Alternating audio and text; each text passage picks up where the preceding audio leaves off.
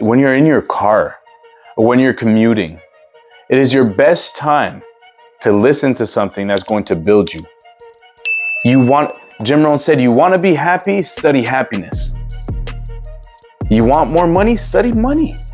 That's why it's so important to know what you want so you can start studying towards it. Don't go listen to Taylor Swift's singing about her ex-boyfriend. How is that going to help you make money? You're here to win.